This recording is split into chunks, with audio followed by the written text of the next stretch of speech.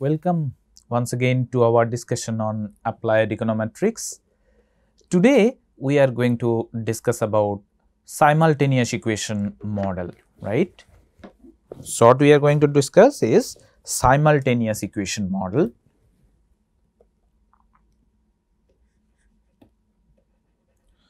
Simultaneous equation model, or in short I will be using this term SEM, simultaneous equation model, right. Now, why this simultaneous equation model is important to understand? Because if you look at in our previous section, we were talking about instrumental variable estimation technique to solve the endogeneity problem, and we said that there are three reasons because of which endogeneity may arise in a model. What are those? The first reason for endogeneity was omitted variable. So that means if you again think back while discussing about instrumental variable estimation technique, we said that let us think about our wage function, right? Log of wage, which is basically a function of alpha plus beta 1 education plus beta 2 ability plus u. Now, this ability, we said that this variable is difficult to observe and difficult to measure, as a result of which we generally do not include ability in the model, and that ability goes into this error term. So, in our model we will have only this, So, beta 1 education plus u, and this u now captures this ability. And if we assume that there is some kind of correlation between education and ability, then this education variable gets correlated with the error term. So, that is the source of endogeneity we are talking about in our previous section. So, this is endogeneity due to omitted variable, right. Now, the second reason for endogeneity is basically the simultaneous equation system or simultaneous relationship. Okay. So, that is the reason we are going to talk about simultaneous equation model. Otherwise, if the model demands ACM and we estimate a single equation method, then that model will suffer from simultaneity bias, which will lead to the endogeneity problem. Is this clear? So, this is basically the second reason of endogeneity. Okay. Simultaneity is called simultaneous relationship, that means two-way causal relationship is the second reason for endogeneity. That is why we need to discuss in detail about this simultaneous equation model. Okay, simultaneous equation model. Now, by definition, what is simultaneous equation model? When two variables, what is the definition? So, this is the definition. So, the definition is when two variables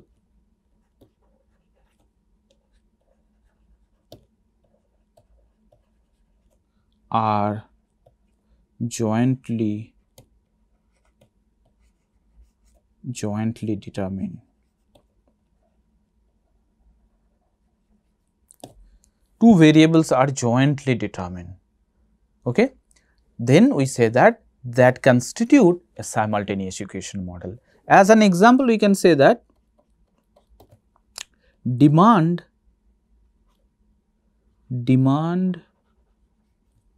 and supply,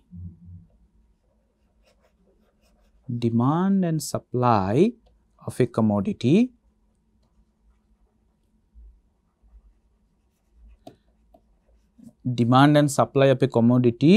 or of an input used for production.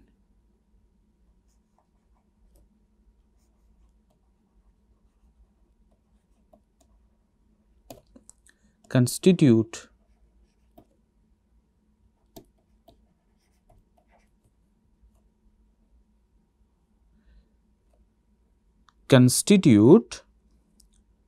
ACM. Demand and supply example, if you can remember, then it would be easy for us to understand simultaneous equation model. So, let us now talk about the demand and supply of an input which is used for production, and we will take let us say labor demand and labor supply. Okay, labor demand and labor supply to understand simultaneous equation model. So, this is HSI is basically the labor supply, the aggregate labor supply, let us say in ith state of a country. Let us say we are talking about in Indian context, and this is the ith state's labor supply, okay, which is a function of let us say alpha 1 Wi1 plus beta 1 let us say Zi1 plus Ui. Okay. So, here HSI, what is HSI? This is the aggregate labor supply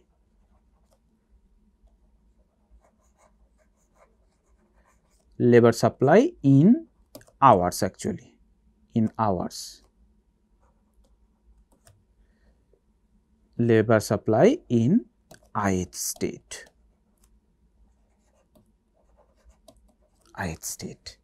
Then W1I is average aggregate labor supply in ith state, and this let us say in agriculture. So, we are talking about agricultural labor supply and agricultural labor demand, labor supplied and demanded specifically in the agricultural sector. So, this is average wage that prevails,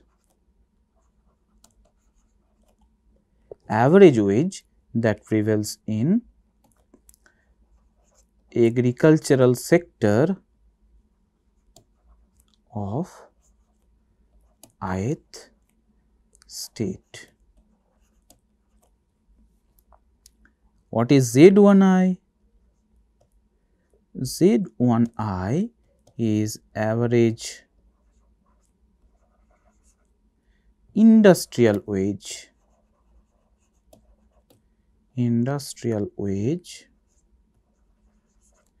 of ith state. Okay, and Ui is basically the error term. All right. Now, if we try to estimate, can we estimate? So, this is the labor supply function. This is the labor supply function.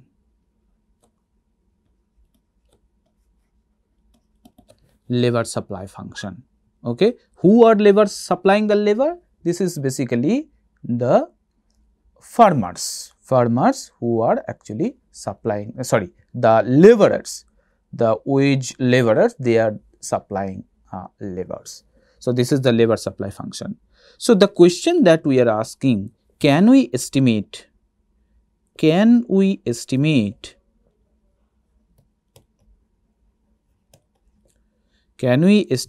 this labor supply function using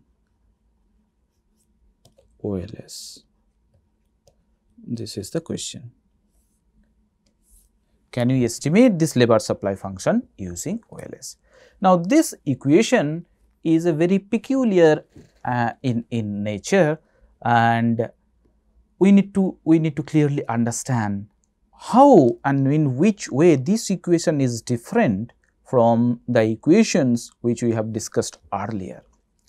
So, here what is happening,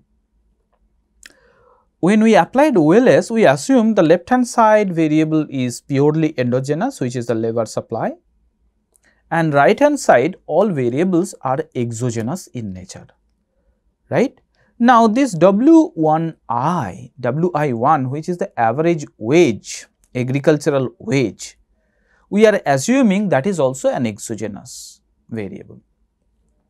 What does it mean? It means that we have a capacity to fix agricultural wage at different level, and then we can observe how the laborers are supplying the labor given that wage rate is fixed exogenously. So, that means we need to conduct some kind of experiment by fixing WI1 and ZI1 at different level. Industry wage, agricultural wage should be fixed at different level, and then we have to observe how laborers are supplying their labor when the WI1 and ZI1 are fixed at different level. But in reality, that type of experiment is very hard to conduct. Rather, what we observe as WI1 and ZI1 as actually the observed wage rate. So, WI1 is actually the observed wage rate. Observed wage determined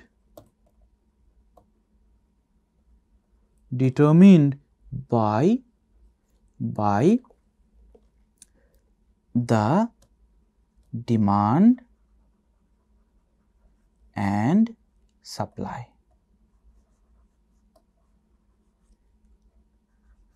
of labor.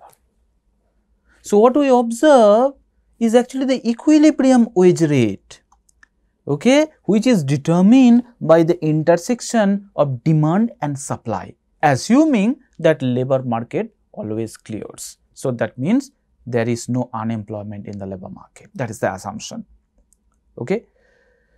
So, that means this equation, in this equation WI1 is actually not an exogenous variable, rather this WI1 and this HSI, that means wage rate and labor supply, they are jointly determined.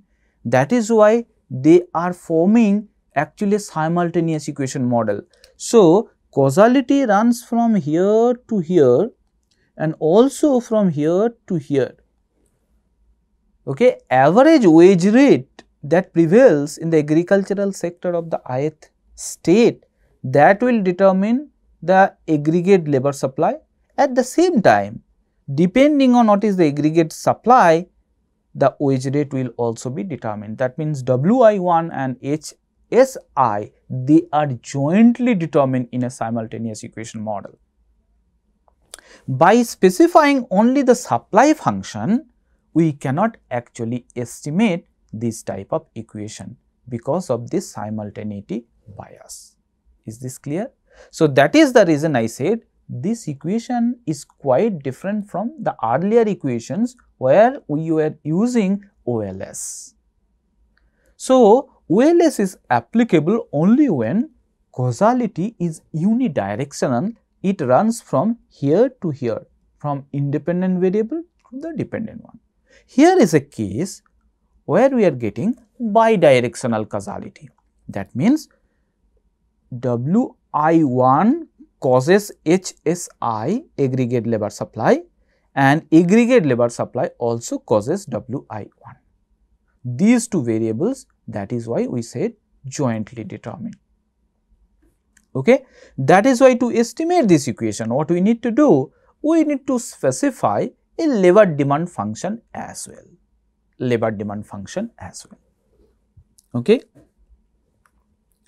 So, that means labor demand function, let us say that is HDI, aggregate labor demand, which is a function of alpha 2 let us say Wi2 plus beta 2 Zi2 plus, let us say this is Ui1, this is Ui2. What is Wi2? Wi2 is again the wage rate, okay, the wage rate that prevails in the agricultural sector, and Zi2 is basically, what is Zi2? I would say Zi2 is basically the total available land in ith state. Why? Okay. Now, what we will assume that covariance between Zi1 and Ui1 is 0. That means Zi1 is strictly exogenous in the first equation. Covariance between Zi2 and Ui2 is also equals to 0. Okay. Here again, what is happening? So, that means this labor demand, which is also a function of agricultural wage, and also labor demand is a function of the total availability of agricultural land. Obviously, if the available land is more, then there will be more demand for labor, right? More demand for labor. Now, why we have included Zi1 in the first equation? Zi1, now if you talk about the signs of this, so that means alpha 1 is assumed to be positive. Why? Because as wage rate increases, obviously the laborers will supply more labor. That is why alpha 1 is assumed to be positive. Of course, there are cases where alpha 1 can be negative as well, but we are not discussing the unusual pattern of labor supply function 1. The standard labor supply function, which comes from the optimization of the laborers, that give alpha 1 to be positive. What is beta 1? Beta 1 is actually negative. Why? Why? Because as the average wage, obviously as the average industrial wage goes up, then laborers will move from agriculture to industry, and obviously that is the reason labor supply in the agricultural sector will come down. Okay. Okay. Why this is so? Alternatively, you can think that Zi1 is basically the opportunity cost. It measures opportunity cost of supplying labor in agricultural sector. What is my next best alternative? Next best alternative is industrial sector. So, when I am supplying labor in the agricultural sector as a laborer, that means I am sacrificing my opportunity to work in the industry. So, that means working in agriculture has a cost in terms of the wage that I sacrifice from the industrial sector. That is the reason this beta 1 is actually negative. If I have more industry wage, then I will supply less labor in agricultural sector. That is the reason we have included Zi1 in the labor supply function. Without that, the labor supply function would be misspecified. There are many other factors apart from these two, and all those factors are captured by Ui1. For simplicity, we have kept only two variables, agricultural wage and industry wage. While agricultural wage, that directly affects labor supply. Industry wage we included just to represent some kind of opportunity cost of labor supply in the agricultural sector. Is this clear? Similarly, in labor demand function, what is the sign of alpha 2? Alpha 2, since it is a labor demand, as wage rate increases, obviously the farmers will demand less labor. And what about beta 2? Since labor and land, they are complementary in nature, neither labor alone nor land alone cannot produce anything.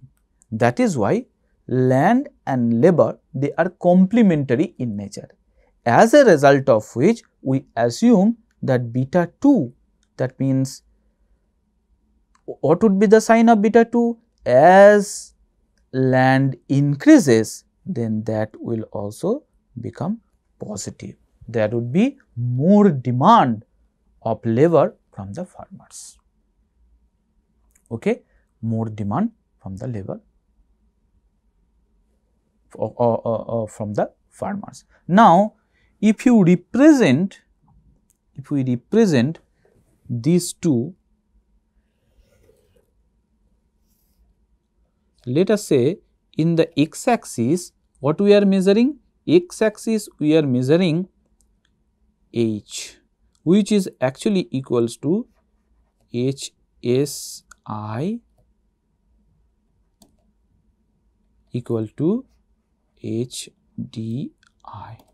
So, basically we are measuring labor demand or labor supply, whatever, and here we are measuring wage. So, this is our labor demand function, which is a downward sloping curve. This is HDI and this is HSI. And what we observe in the labor market is basically, what we observe is this.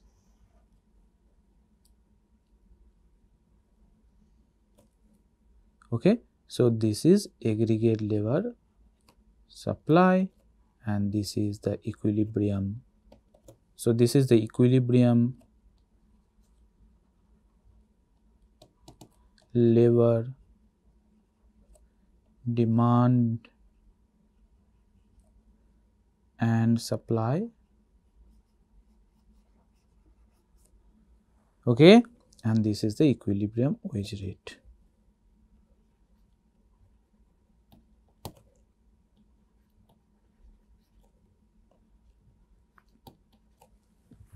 Wage rate. Okay, equilibrium wage rate. Now, in our previous equation, we said that labor supply, which is this, is a function of alpha 1 Wi 1 plus beta 1 Zi 1 plus Ui 1, and then we said that HDI equals to alpha 2 Wi 2 plus beta 2 Zi 2 plus Ui 1. Now, if we remove these two, Zi 1 and this term from these two equations, then what will happen? If we remove these two terms, Zi 1 and Zi 2, then what happens? Both labor supply and labor demand then is a function of Wi. So, that means what we can say from this, what comes out, that labor supply and labor demand then both are function of only one variable, which is W. So, in ith state, aggregate labor supply and aggregate labor demand both are function of the average wage. If that is the case, we cannot actually distinguish, we cannot actually identify, the equations, whether we are estimating a demand function or a supply function. Please try to understand the importance of Zi here, the importance of the exogenous variable in the model. Okay? If we remove the exogenous variable, we keep only the wage rate in both the equations, then labor demand and labor supply will become, both will become a function of wage. If that is the case, there is no way. So, in this case, we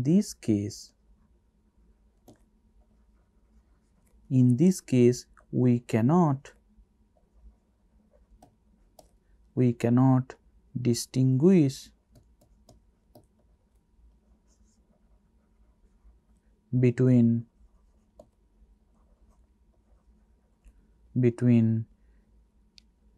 HSI and HDI, that means labor demand and labor supply. So, if we estimate, what will happen? We will estimate the function, but we do not know whether we have estimated a demand function or a supply function. Okay? That is the reason, therefore, identification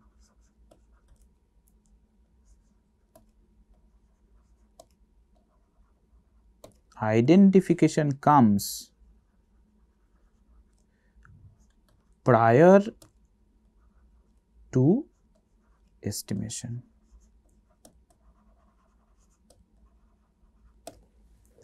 Identification comes prior to estimation. Okay? First we have to identify and then we need to estimate. And if we need to identify, those exogenous variable will play important role. How? Let us now introduce the Zi terms in equation 1 and 2. So, this is beta 1 Zi 1 and this is beta 2 Zi 2. Okay? Let us now understand the identification problem conceptually, how these variables they help identify these equations. Let us assume that there is some kind of change in Zi2, that means there is some kind of change in agriculture in total labor, okay, in total availability of land. So, in this equation what happens? In the labor demand function, what we assume that Wi1 is basically a variable, that means if there is a change in Wi1, there would be change in the labor demand along the curve. And we assume Zi2 is a exogenous variable, that means we consider that as a parameter. So, while Wi1 and Wi2 are basically, actually this is W only, because 2 means in W mentioned in equation 2. So, I can say that while W instead of Wi1 and Wi2, I will say while Wi is basically a variable,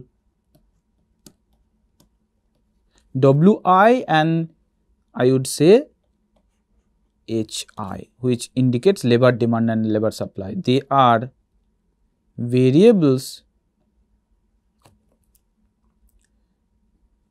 basically variables Z1I, Zi1 and Zi2 are considered to be parameters.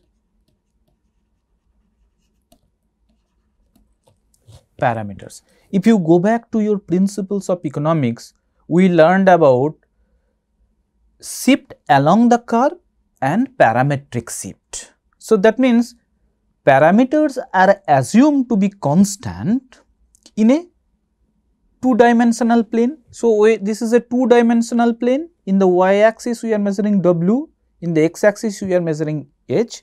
So, other things, other factors which affect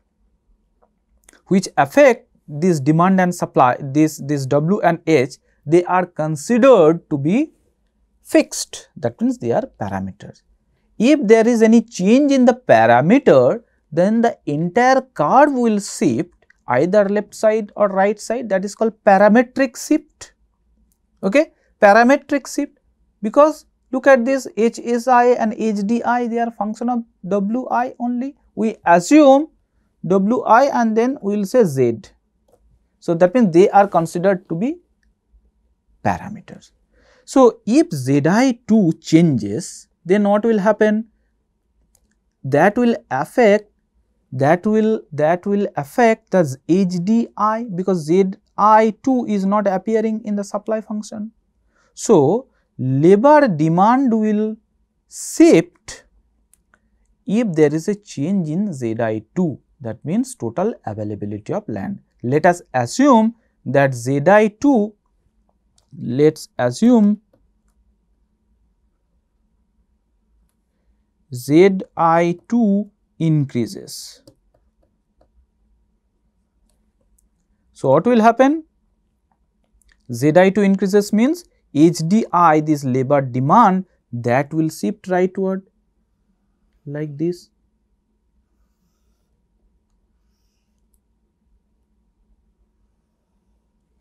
Like this. If there is an increase, if there is a decrease, then that will shift leftward. Okay? And every time this labor demand function changes either upward or downward, it will intersect with the labor supply function, because labor supply function is not changing.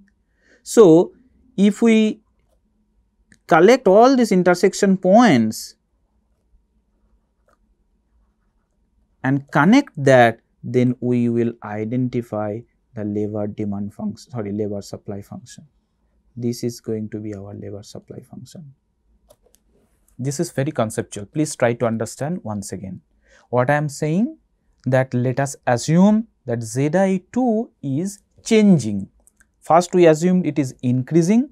If Zi2 is increasing, since Zi2 is assumed to be a parameter in this equation, the labor demand function will change, will shift upward. This is called a parametric shift. Total availability of land in ith sector is increasing. Obviously, labor demand in ith sector in aggregate will increase. So, this is a rightward shift I have indicated. Okay, this is rightward shift. HDI will shift upward, and every time it shifts, that will give a new intersection with the labor supply, because labor supply is fixed at its original point, because Zi2 is not appearing in the supply function. So, if we collect all these equilibrium points and then connect them, that means we are able to trace out the labor supply function. This is how we can identify the labor supply function when Zi2 is changing.